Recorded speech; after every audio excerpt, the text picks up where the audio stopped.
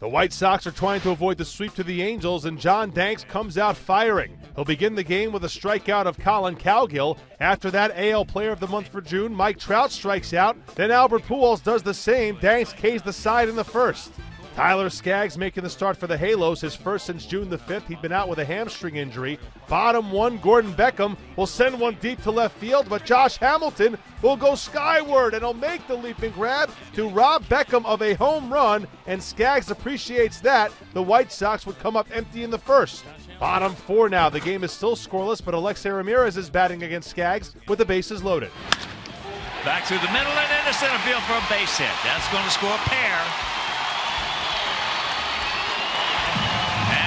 It's a 2-0 Sox lead, 2 RBIs for Alexei.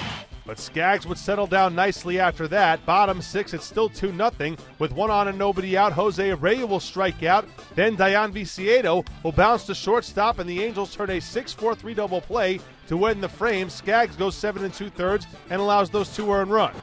Top 8 now, it's a 2-1 game, and Danks will strike out Mike Trout again. Danks ties his career high with 10 Ks in this game.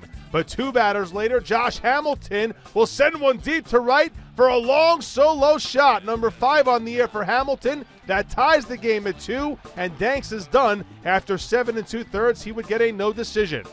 Top 9, Zach Putnam deals to David Freese with a man on. Freese will strike out on a payoff pitch, and then Tyler Flowers will gun down pinch runner Grant Green. The strike him out, throw him out double play ends the top of the 9th. Bottom 9 now, the White Sox threatened with 2 on and 1 out. The Angels are playing with 5 infielders, but that will not stop pinch hitter Leury Garcia. And there's a base hit, and this ball game is over! Yes! Garcia singles off Mike Morin to give the White Sox a 3-2 walk-off win.